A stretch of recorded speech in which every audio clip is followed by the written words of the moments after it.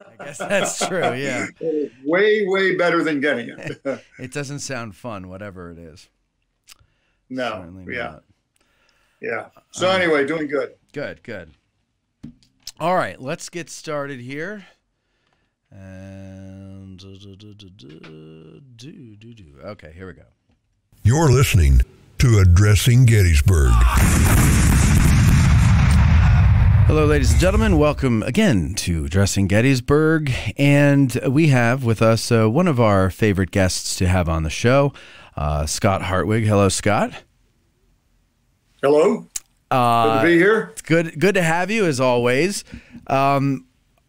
Every once in a while, I go, it's time to have Scott back on, and I'll go scour the internet to see something that you might have written that would be interesting to have you talk about. And I sent you, I forgot what it was, but for some reason it came up when I searched your name, and it was something somebody else had written, and I sent you a link to it, and I said, would you want to come on and talk about this? You're like, well, I don't really know a lot about that because I didn't write that, you moron. But you did recommend what we're talking about today. It was an article that you wrote for the Park Service blog in October of 2011. It's called The Romances of Gettysburg, Get Those Shoes. And I was so glad to see that you had written something on this topic, because it is one of these things that just plagues us all when you meet someone, especially when they're new to it. And it's nothing against them because it's not their fault. But, you know, they'll say, oh, I can't believe this was all fought over shoes. But it wasn't all fought over shoes. So explain, what made you decide to write this, and what was it really about? Where does this shoe myth come from? Well, if you do any casual reading about Gettysburg, even some decent books that have been written about Gettysburg in the past, you will almost always encounter the story that on July the 1st, Henry Heath, who commanded an infantry division, one of the 9 divisions in Robert E. Lee's Army of Northern Virginia, came to Gettysburg on July the 1st for the purpose of securing a supply of shoes that he had learned were in the town, and that his men needed shoes badly. So he marched to go get those shoes. He was taken completely by surprise that the Union Army was there, and the battle was precipitated. And it wasn't Heath's fault. It was just, they didn't have the intelligence they needed. And the kind of amusing, comical part of this is that for decades, question. Well, there were some people, but historians didn't question Heath's account. They generally accepted Heath's account of why he came to Gettysburg on July the 1st. So why did they do that? I think part of the reason why people did it, was it's a fun story, and it's an easy way to remember how a huge battle begins. And people love those sort of ironic things. Here we have one of the biggest battles that ever occurs in North America, and it's fought because the Confederates were marching to Gettysburg looking for shoes. It's preposterous. It's fantastic. Yes. And if you were one of the very early guides at Gettysburg, what an easy way to explain to people how the battle came on. Right. Well, the Confederates were just coming here looking for shoes. Very easy. So I think it was the convenience of this simple story that you could tell. People love simple stories with history, and they didn't want to get into the complications of it. And it came from a veteran, and he was the commander of the division that came here. So why would he possibly not be telling the truth? It wasn't really until Edwin Coddington published the Gettysburg Campaign in 1968, I think was the year that came out. Coddington did question Heath's story, even though Coddington still couldn't even resist inserting the story in there about how he was going to get those shoes on July the 1st. Right. So it's kind of like the other famous myth of Gettysburg about the hooves on the equestrian statues on the monuments, on the equestrian monuments in the battlefield. 1 hoof up, he was wounded. 2 hoofs up, he was killed. All 4 down, he made it through the battle okay. That all 4 was up. All 4 up. There aren't any. So he was if you find one of them. All 4 up. He was in the Air Force.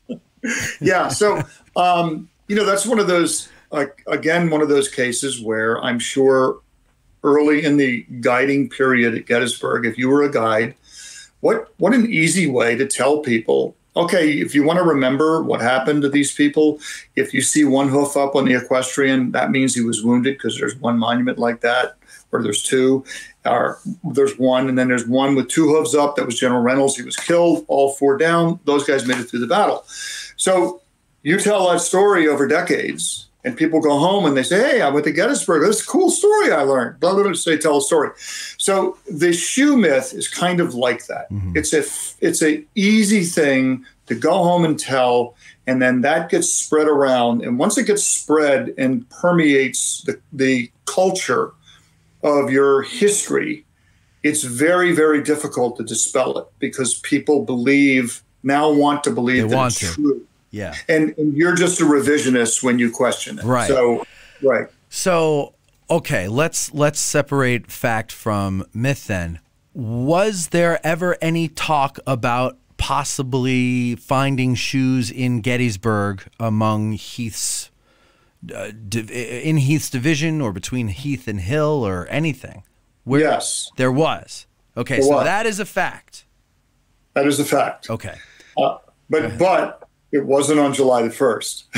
Correct. All right, so go ahead. What was it? It was on June 30th, right. The day before. The day before the battle begins, General Heath's division had marched over South Mountain to Cashtown Pass, and they had bivouacked around Cashtown, which is about 8-9 miles west of Gettysburg.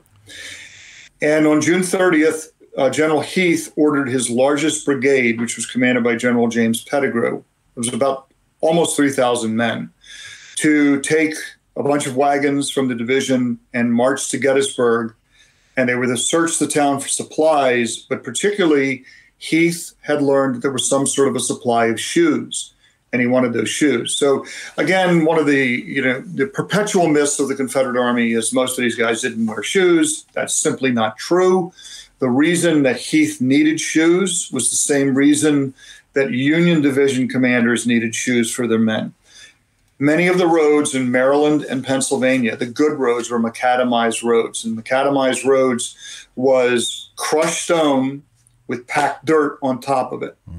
That meant it was an all-weather road. So if you were on the Chambersburg Turnpike, that was a macadamized road. If you were on the Taneytown Road, that was a county road, that was a dirt road, that would turn into a mud pie if it rained a lot. So they don't have that same base.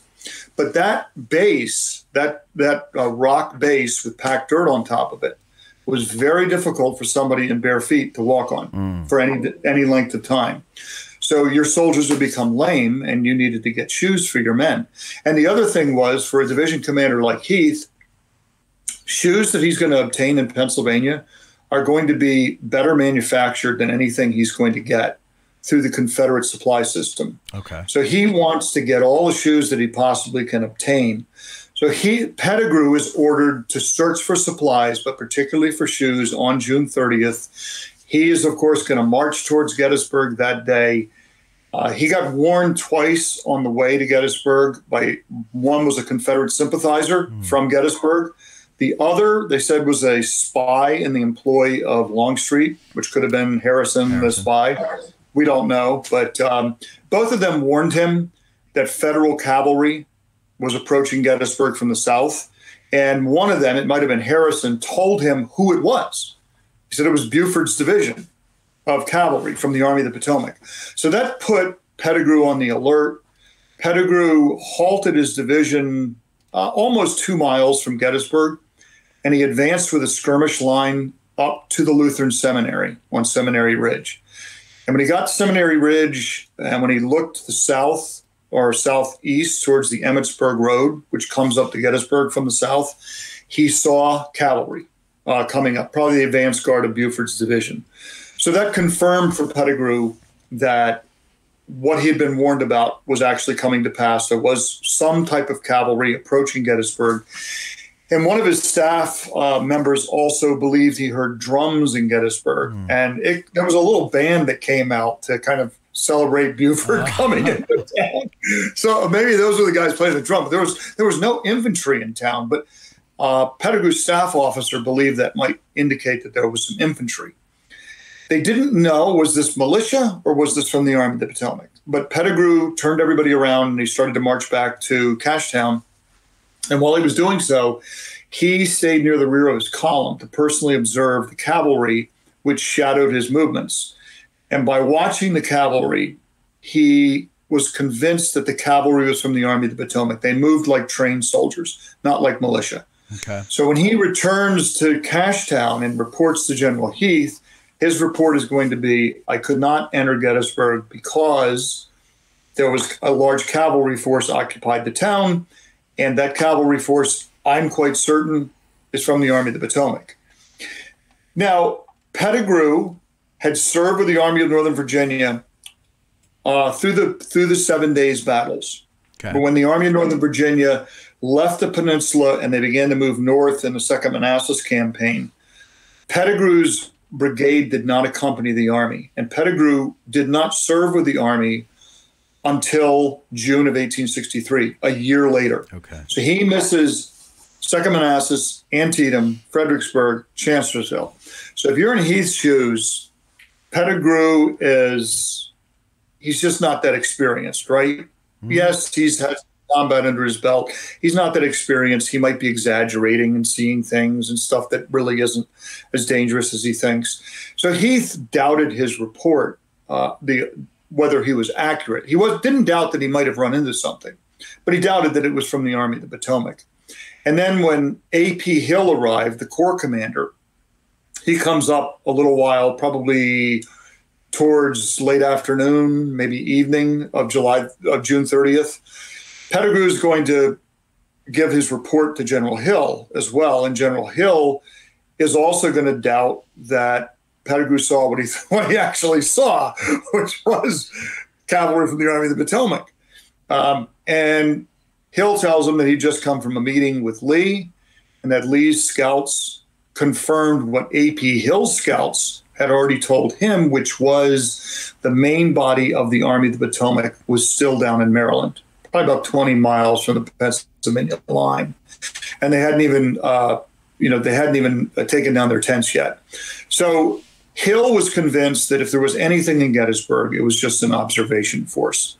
And, but of course, he felt that they needed to do something about it.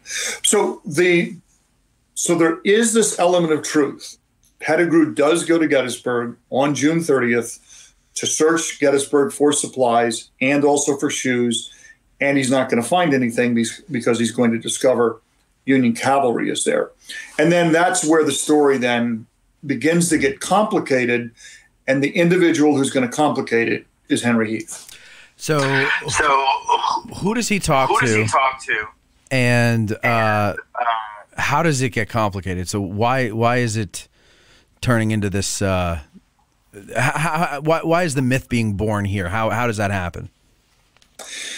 It gets complicated because if you follow the timeline of how the shoe myth story begins, it makes much more sense than if you just simply go back to a document and look at it. So in 1877, the Comte de Paris, who was a French nobleman who had actually served as a volunteer aide on the staff of George B. McClellan during the Peninsula Campaign. Comte de Paris was very interested in the war, and he wanted to write a history of the war. And he corresponded he had a lot of contacts, both Union and Confederate. And he carried on an extensive correspondence. So it's important to realize at this point, if you follow the Civil War at all, many people have heard of something called the ORs, which is the official records. It is the War of the Rebellion, compilation of the official records of the Union and Confederate armies in the Civil War. What that is all of the most important correspondence that takes place at the Army level for the most part, sometimes at Corps, maybe division level, but certainly at Army level and also to their central governments. It's all that correspondence for the entire war, and it is all of the after-action reports, because if you were a Union or Confederate Army officer and you were engaged in an operation or an action, you were obligated by law, even though sometimes people didn't do it, you're obligated by law to write an after-action report about that. We call those the official reports. So after a big battle like Gettysburg, everyone who was the surviving commanding officer from regiment, brigade, division, corps, army, battery, everyone was supposed to write a report. Not everybody did, but most people did. All of those reports were then compiled into the official records of the War of the Rebellion. So, for example, the Gettysburg campaign is volume 27 of the official records. It's 3 parts, and it's over 3,000 pages. So that can give you some idea of the extent of documentation we're talking about. Yeah. Those are not going to be published until the late 1880s. All right. So that's an important fact to understand. And he's talking to the Comte de Paris in the 1870s? 77. He doesn't have access to these reports. Okay. He doesn't have access to A.P. Hill's report. He doesn't have access to Henry Heath's report. What he has access to is Henry Heath. He can write Henry Heath. And Henry Heath, and he wants Henry Heath to write an article for him. And Henry Heath is going to write an article about how the Battle of Gettysburg began. So if you were Henry Heath, there was criticism of your management of your division on July the 1st within the Confederate Army after the battle was over. Okay. There was a feeling as if Heath had mismanaged the operation and he had allowed Lee to stumble into a battle. So if you're Heath, 1877, post-war Confederacy, you are trying to shape the memory of this battle and your role in it. Okay. So what Heath is going to try and do 2 things with this article. The first he's going to do is to make the point that the only reason I went to Gettysburg on July the 1st, was to search the town for shoes. He doesn't say anything about Pettigrew going on June 30th. Aha. Right? He actually, I take that back. He does. He mentions Pettigrew went there. He mentions that Pettigrew had seen some cavalry there. He mentions that A.P. Hill kind of discounted the cavalry. And then he says that he commented to A.P. Hill, well, then do you mind if I take my division there tomorrow? Do you have any reservations about that?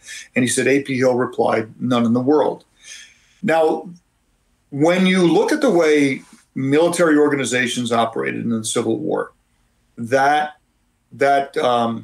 discussion that Heath mentions is absolutely preposterous. We're talking about one of 9 divisions of Lee's army, 7,000 men operating in enemy territory. Lee's army did not operate that way. There might be some things that would be a little bit casual, but you don't take an entire division and march to Gettysburg to look for supplies. That never is going to happen. It just isn't going to happen. Your corps commander is going to have a plan on what you're doing. So that would be the first red flag. When you see that, you realize that maybe Heath is trying to take any sort of blame off of him because, look, this is all I was doing. And my corps commander approved it. My corps commander, who, by the way, was killed in 1865. Right. He can't defend himself. Right? So, and then the second thing that he does in this is he said, I never would have stumbled into the enemy if Jeb Stuart had been doing his job. Another dead guy. Right. Says Jeb Stuart, that's the reason. That's why we stumbled into this battle. It never would have happened if Stuart had been there to do his job. So the person who defended Jeb Stuart was John Mosby, the Gray Ghost. Mm-hmm. And Mosby is going to write a rebuttal to what Henry Heath wrote. And he's going to publish it in 1878. He actually wrote to the Southern Historical Society papers, and he also wrote to the Philadelphia Weekly Times, which was the publication that published Heath's article. And the Mosby, despite the fact that he was one of the best warriors in the Confederacy, after the war was over, he became a Republican. Yeah. And he was a pariah in much of the South. So the Southern Historical Society papers refused to print his rebuttal, but the Philadelphia Weekly Times did. And, in that article, what Mosby said is that, Heath, you're full of hooey. You mismanaged this operation. You skirmished with Buford's cavalry for nearly 2 hours before Reynolds' infantry reached the field. Heath is going to respond to that. And again, it's important to remember when Heath is responding, he's responding knowing full well Jeb Stuart's dead, A.P. Hill's dead, and nobody's after-action reports are publicly available. I can write anything I want. Mm-hmm. Buford's dead too. I was there. Yeah. So Heath is going to respond and say, I never even had so much as any form of a contact with Buford's cavalry. Never ran into him. Right. Don't even know what you're talking about. So it's clearly a lie because we're going to know it's a lie because eventually when the official records are published, Heath's report is going to say it completely differently than what he's writing to Mosby. So this is kind of how the story gets started. So, that's a good point. So the official records, does he know, are they being compiled at that time when he's talking to the Comte de Paris, or is this a known thing? Like, what's the story behind the ORs? Like, when does that idea come about? How long? They would start compiling them in the early 1880s. Okay. So when he's corresponding with the Comte de Paris and with John Mosby, that's before he knows that they're going to get the ORs and they're going to actually publish the ORs. Right. So he's getting away with it as far as he knows right now. He's getting away with it as far as he knows. Right. A.P. Hill, though. Well, I guess this would come out more when the ORs come out.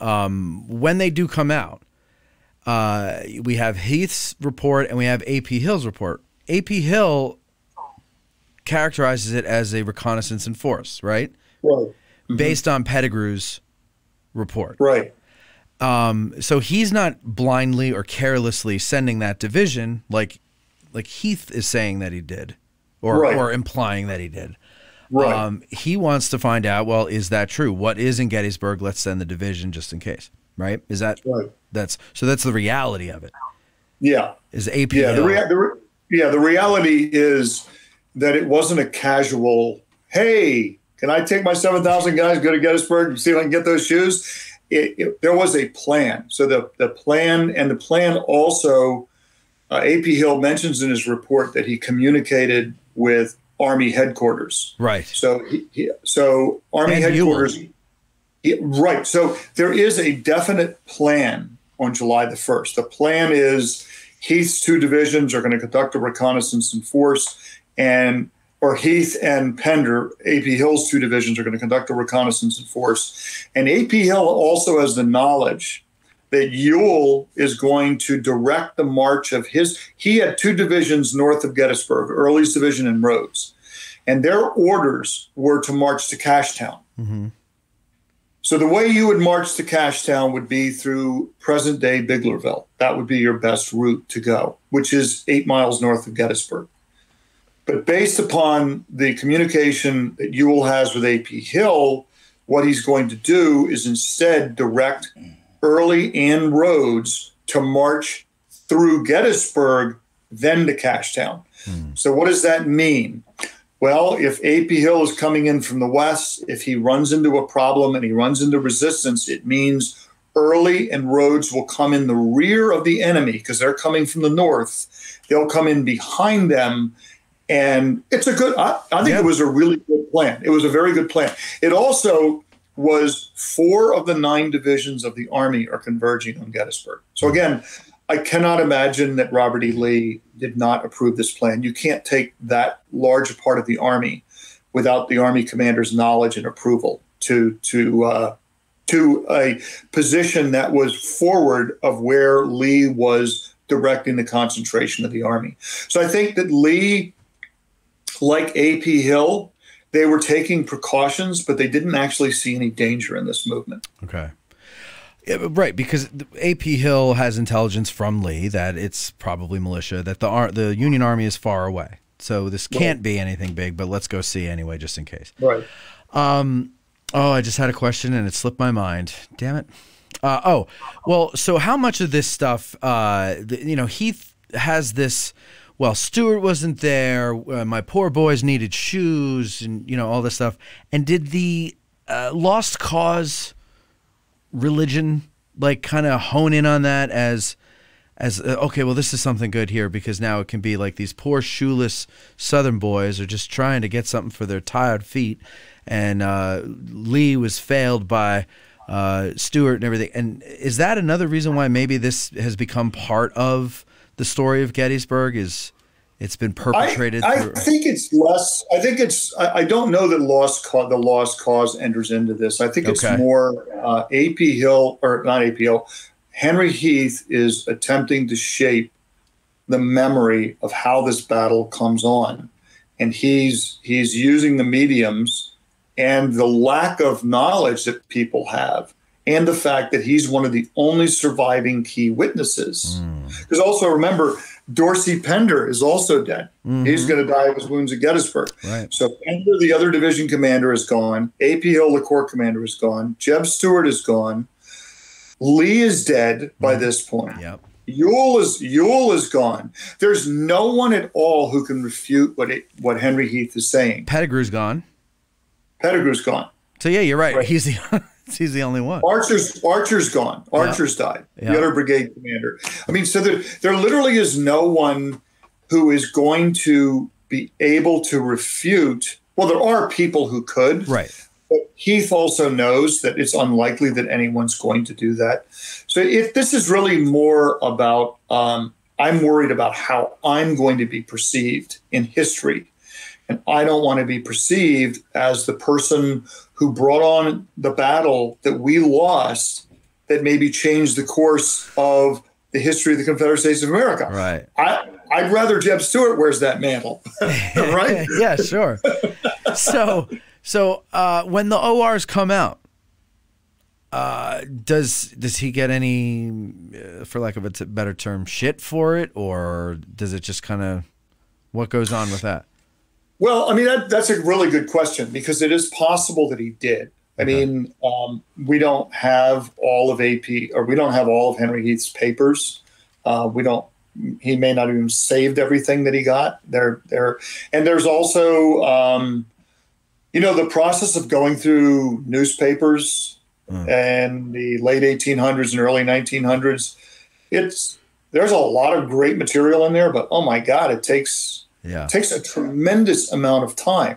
And it is possible that there were some people who wrote some things about Heath's account that he had published in the Philadelphia Weekly Times in 1877. I mean, it is possible. It's possible that he got some letters from some people. But he stuck to his guns. And in 1892, he's going to publish his memoirs. He needed money at that point. He was also sick. He's going to die, I think, before they were published, of Bright's disease. And so he's not in good health. We don't know what the status of his memory was. Based on his memoirs, it wasn't very good. Whether that was a age or whether that was deliberate, we don't know. But he had. His memoirs are so unreliable that if you're a historian and you're writing about the battle, you really shouldn't use them because they're clearly Heath attempting to shape how we remember the battle, and he had all sorts of details about it that were completely wrong.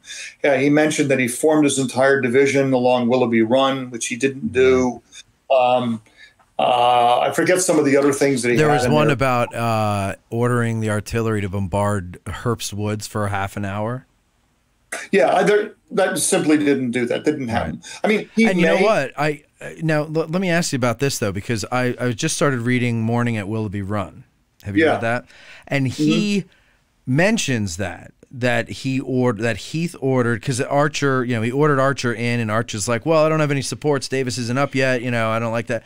Okay, we'll have the artillery shell the woods over to the right for about a half an hour. And then in the meantime, Davis came up and then they went in. Now, that's the way it is in that book.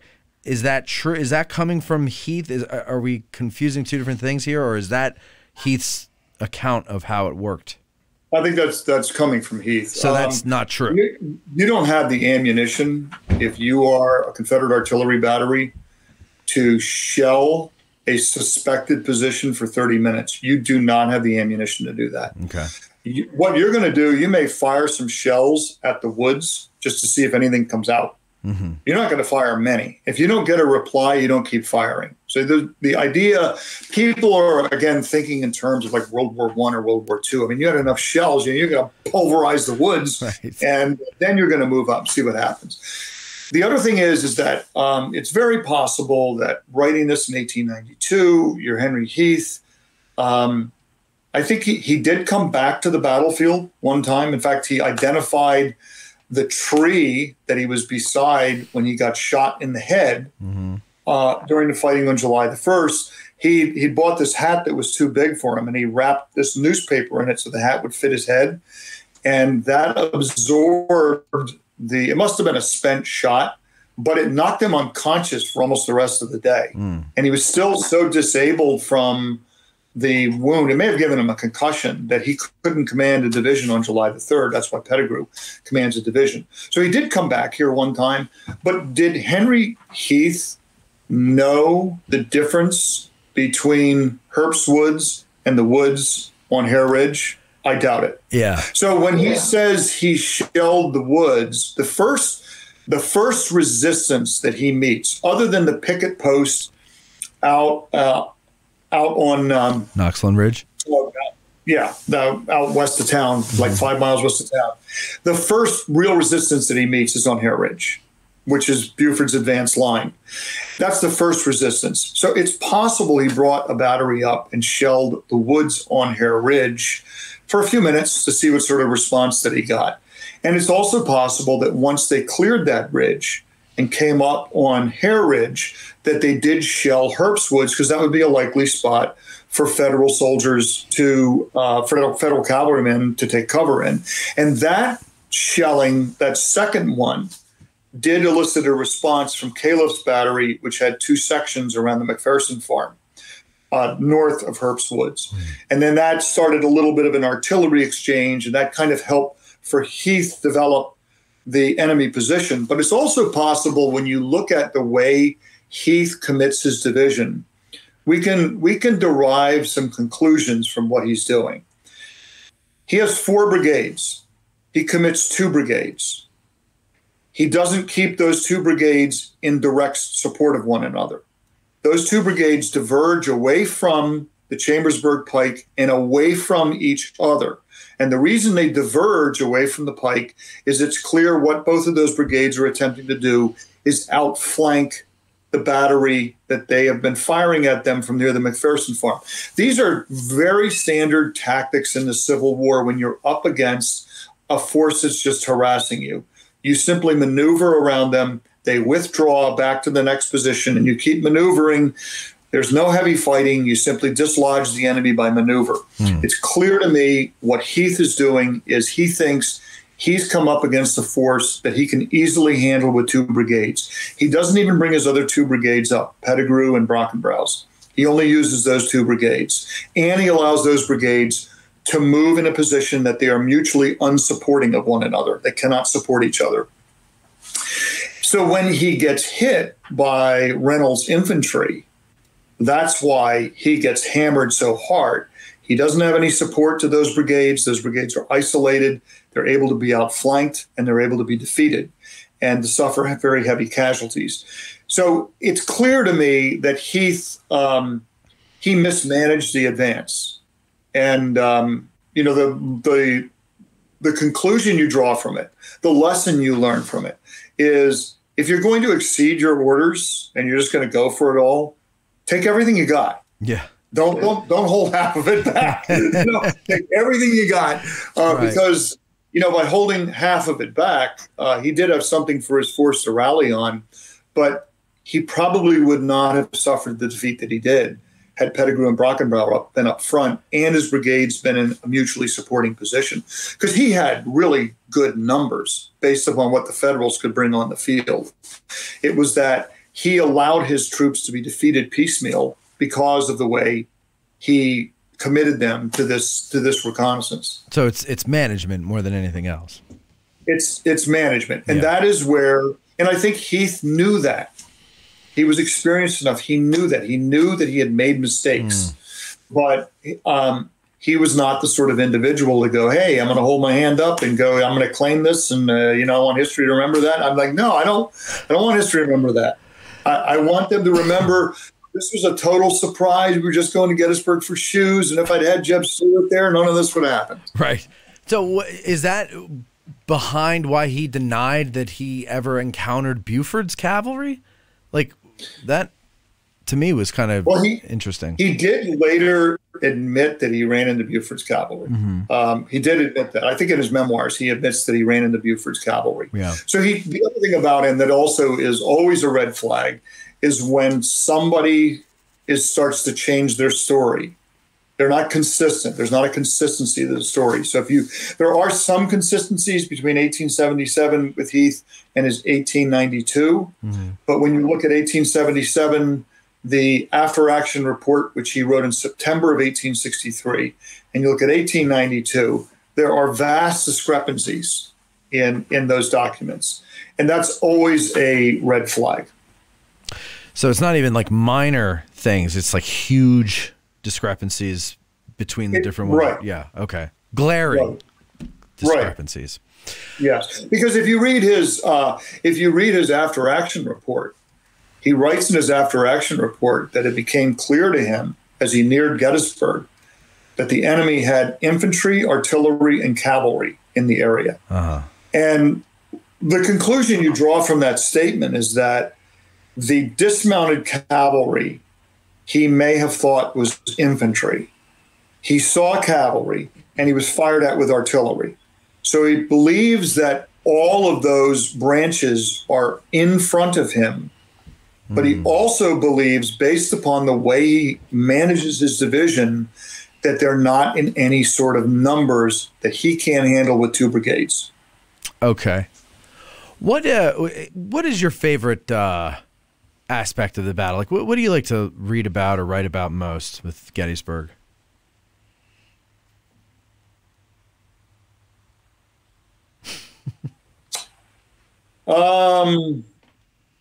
I guess probably the psychological experience of battle. Okay. For soldiers. Yeah. Rather than some specific place on the battlefield. I find the kind of the John Keegan-esque face of battle to be very interesting to me, and to get at more of how these men actually experienced the battle than how we may want to wish they experienced it, or sometimes, particularly in memoirs and reminiscences, how soldiers often wrote for a popular audience, how they wanted people to remember these battles.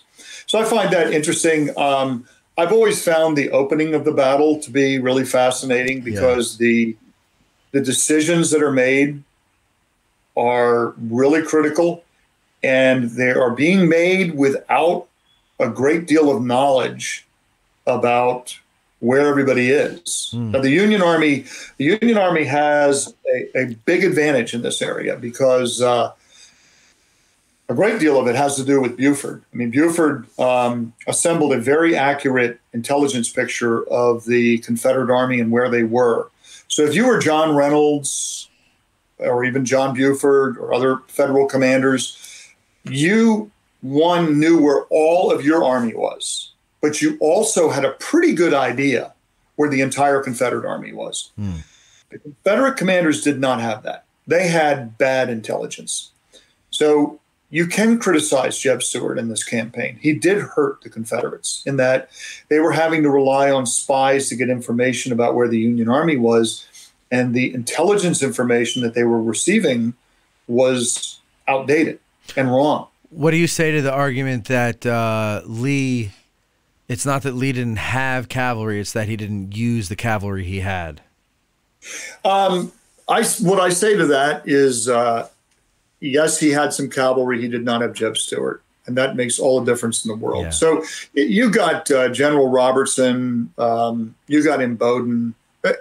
You can't count on them to close with the enemy, and also the other thing about Jeb Stuart that's very important is the statement that Lee makes when he learns Jeb Stuart has been mortally wounded at Yellow Tavern is very telling.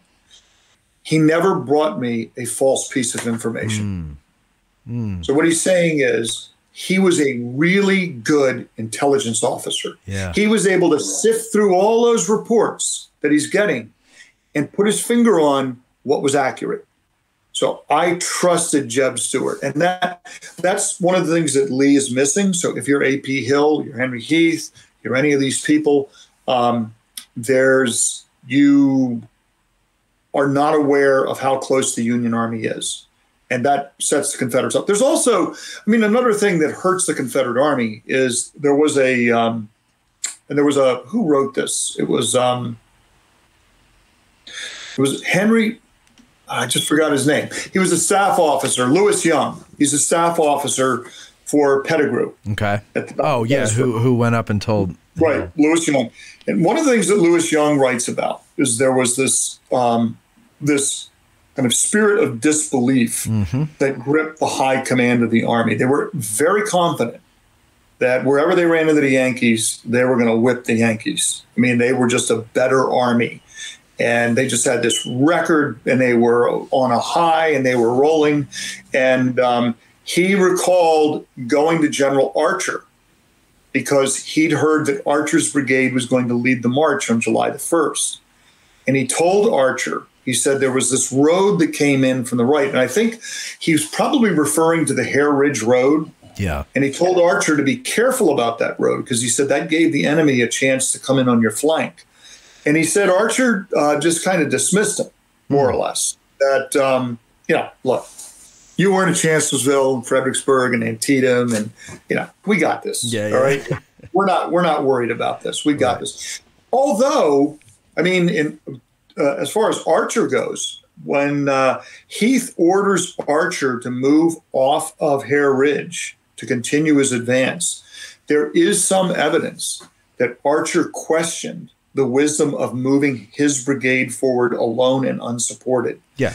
And Heath basically told him, you got nothing to worry about. You got plenty of manpower to handle anything that's going to be in your front. Go take care of this. And you can see how, you have this, the other thing about these armies that is important to keep in mind is these armies develop a culture. And generally the culture permeates its way down. Sometimes it can come from the bottom up, but oftentimes it comes down from the commander.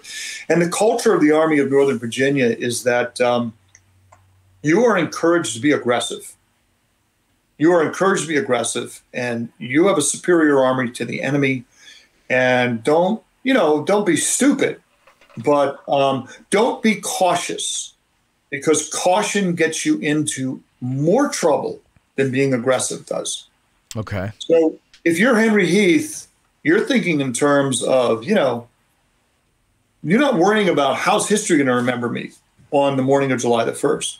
You're thinking in terms of, my reputation within the Army, my position within the Army, my future in the Confederate States of America Army. I want to make sure we're going to win a victory here. I'm going to, this is going to bring glory to me and honor to me, and it's going to look good on my resume. And they're not going to come and thank me for being cautious. So I can handle this. I've got the force to handle it. I'm just going to push these guys out of the way and take this position. And then when the whole thing falls apart very badly, then they're going to blame him. Then you got to figure out some way to explain it. Right? Yeah.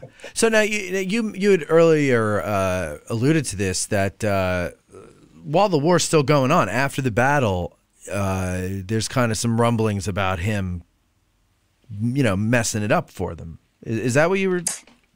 Yeah. We don't have any evidence that anybody wrote anything or said anything about Henry Heath. You can only you derive that from what he writes in 1877. Okay. You derive that he's sensitive. There's something there about Heath's management of the battle at Gettysburg, because after these engagements, there's always, particularly when you get defeated, everybody's looking around for what happened. So when you think about the Confederate Army, I mean, people were blaming Ewell, they were blaming Jeb Stuart, they were blaming James Longstreet. There was all this blame that was going around, and everybody had an opinion about why we had lost the Battle of Gettysburg, because most people in the Army of Northern Virginia were clear that they had lost the battle, that the campaign had failed. So, so that's, I think that kind of drives why people, feel the way they do there. So do you think, your opinion, do you think that Heath and Hill were being, well, I guess let's say Hill, because he was the one that ordered it. Was he being careless and reckless and, not listening? I mean, the idea that a guy who was just where I want to go comes back and says, there's some troops there, there's something going on, and I don't go and investigate, or, well, I mean, I guess I do, right? I send the whole division the next day. Mm-hmm. But even though I just came from the top, it's kind of like at Chancellorsville on the right. Like nobody wants to believe these reports that there's a huge force over on the right, because guys on the bottom don't know. It's the guys on the top who know, because they're getting all the information coming in. But the guys on the bottom are actually seeing it. They're saying, "I'm looking right at here it is." Right. Like, I guess the short question is, who do you blame, or do you blame no one, or do you blame Robert E. Lee? Well, I mean, there's as they say, plenty of blame to go around. I mean, Jeb Stuart does bear some responsibility here, because if Stuart had stayed with the Army and been screening the Federals, number one, would not have been able to gather as accurate information about where the Confederates were as they did. Yeah. And number two, Stuart probably would have identified where major Union Army formations were and kept Lee informed. That's a big game changer if you're Lee. I don't necessarily blame Lee in this, because if you are Army commander and A.P. Hill tells you, hey, here's my plan for tomorrow, here's the report that I've received, here's what I'm going to do, you look at the plan and you're like, based on all my intelligence, there's no real danger of a battle here. The only thing I want to make sure, and I've impressed this upon A.P. Hill really clearly, don't bring on a general engagement, right? Mm-hmm. Don't bring on a general until the whole army is assembled. I want to determine where we're going to fight the battle. You have to believe, again, these people, a lot of this stuff is said. It's not written down. Yeah. You have to believe that A.P. Hill makes it clear to Henry Heath, do not bring on an engagement. If it is enemy cavalry in your path, drive them out of the way. You're relying on Henry Heath's judgment here. You're relying on his judgment. Don't bring on an engagement. Okay, can you open up Hardee's tactics or Casey's tactics and find in there how you don't bring on a general engagement? It's not in the manual, right? Right. It's not there. Right. So you're relying on the judgment of that division commander. And there is some circumstantial evidence that Heath did get orders. If it's cavalry, drive them out of the way. If it's infantry, halt and report back for orders. I don't know that he actually got that. I have to think that Hill did warn him against bringing on a general engagement. Mm-hmm. So if you're Henry Heath, I get the fact that you've got this culture, you got to be aggressive. You think that the enemy is not that strong in front of you, but here's where I would criticize Heath. You don't know what they have. So you should proceed carefully. You are not supposed to bring on a general engagement.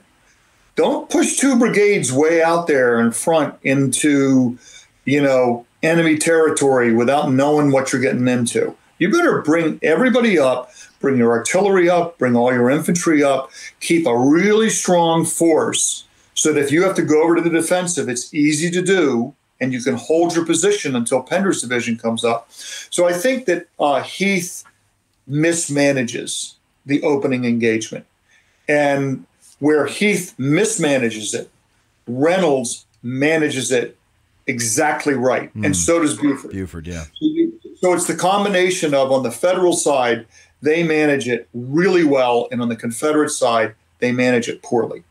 And then that precipitates this general engagement that once then you become engaged, then, some people will say, well, okay, when A.P. Hill arrived and he came up with Pender's division, well, then they could have just disengaged.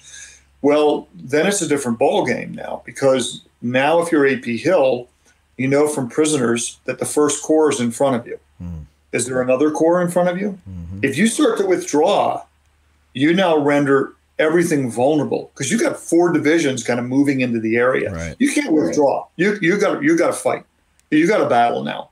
So he's got a battle on his hands. Heath has brought on a battle. The only way you could have avoided the battle is if Heath had disengaged immediately and pulled back to a defensive position, like on Schoolhouse Ridge, farther to the west, and reported back to Hill and let Hill make the decision. Right. Yeah, you just hold the line and then wait for orders. Right. But at the same time, I do understand the culture of why Henry Heath attempts an aggressive movement. I think the mistake that he makes is in attempting the aggressive movement with only half of his force is what got him into real trouble. What do you make of, because you always hear about how as they're marching from Cashtown, Pegram's battalion leads the way. And I think it was, we brought this up on a previous show, and Tim Smith said, yeah, but we think it was probably just a section of guns. What's the story with that? I mean, and the other thing that I believe is to be true is that they led the way until they got to their own skirmish line, and then infantry went up ahead. Is that correct? Am I understanding that right? I don't think there's any way that Pegram's entire battalion was at the front of the division. I think there very well may have detached because, again, think in terms of you're Henry Heath, you're trying to organize a reconnaissance and force against what you believe is a light observation force. Mm-hmm. So what do you need to disperse that light observation force? You need skirmishers, and you need a section of artillery, maybe a battery, which is going to be 4 guns, 2 sections, right? That's all you're going to need, because that battery can shell the enemy. If you see the enemy a mile away, you can shell the enemy, and they're going to retreat. They're not going to stay there and get shelled because they're not in. So that then somebody along the line says, it was Pegram's battalion. Well, it wasn't Pegram's battalion. It was a battery of Pegram's battalion that may have been behind the skirmish line. They're not going to be in front of the skirmish line. Was behind the skirmish line. That makes complete sense to me because of the nature of the operation. If they thought that they were going to run into some real serious resistance, those batteries would have been behind the infantry. So maybe sandwiched in the middle of the infantry. Right. Like put a unit up front. I always kind of took that to be an attempt at whoever's pointing it out to illustrate how careless Heath was being. I think, and I don't think Heath was being careless in that respect because, one of the other things about the opening of the Battle of Gettysburg, and this has been dramatically shaped in people's minds by the movie Gettysburg. They imagine that the engagement between Buford and Heath was this pitched battle like the Alamo, right? Yeah. Whereas the reality is the guy who commanded the skirmish line, Burkett Fry, who was a colonel of the 13th Alabama. Burkett Fry wrote a letter to John Batchelder, I think in the late 1870s. And he said in the letter that the resistance that they received from the cavalry was inconsequential. Yeah. He said, we just pushed them right out of the way. It was really easy, which is exactly what the cavalry was supposed to be doing. Mm-hmm. I mean, all they're doing is harassing you. They're not going to stand and fight and die. And the only place that the cavalry starts to put up any beginning real resistance is along Hare Ridge. But even there, the numbers that are coming at them, they're not going to stand and fight. I mean, because if you're a cavalryman, even if you're the commander of that skirmish line, what are your orders? What have they told you? Has somebody come up and told you that, guess what, we're going to fight the biggest battle of the Civil War here? No, nobody has told you. So you're just operating on resist them. Don't lose many men. Right. So the Buford's division on July the 1st loses, I think, 112 killed, wounded, and captured, the whole division. Yeah. The majority of those casualties all occur in the afternoon of July the 1st when they are fighting Colonel Abner Perrin's brigade. That's when they're fighting in positions south of the Hagerstown Road. They get into a real fight there against two regiments of Perrin's brigade, and that's where Buford's cavalry suffers most of its casualties. They suffered very, very few casualties in the morning engagement. Literally a handful of casualties. And the same thing with the Confederates. They suffered very few losses as well. So that all tended to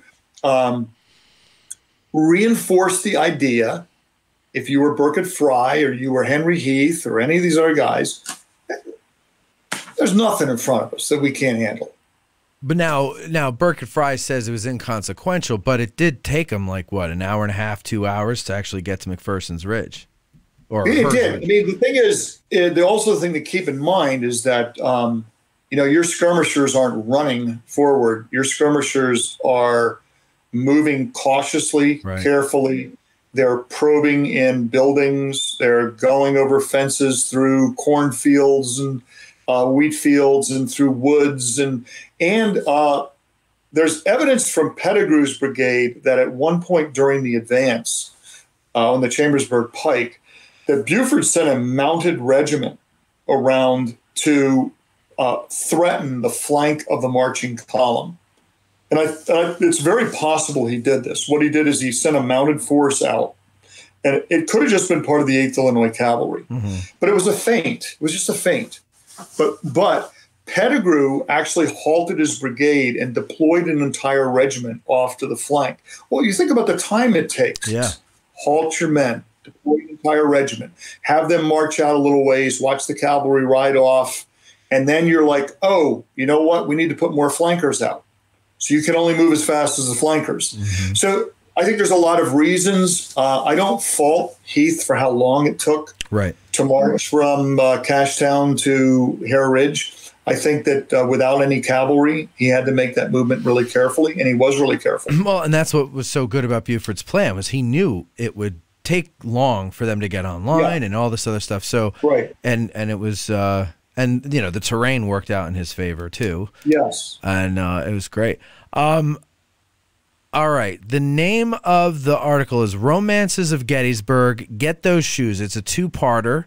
I'll leave the link in the description, but if you don't click on that, just go and Google it. It's as always, it's a very interesting read, and it really, I love busting myths, because some myths, they annoy me. I feel like I'm being played a fool for believing a myth, So I love when somebody comes along and busts it, and I'm like, yeah, now I feel like I'm armed with knowledge or something. So this was interesting to do. Scott, thank you very much. Now that you're all vaccinated, maybe next time you can come into the studio and check it out. It's well, I wouldn't say it's better than the studio you were at last time, but it's you would say that, Eric? I would.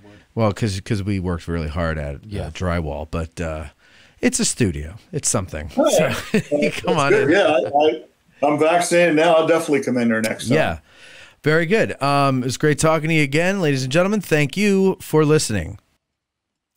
All right, thanks a lot, Scott. Yep, Matt. I appreciate it.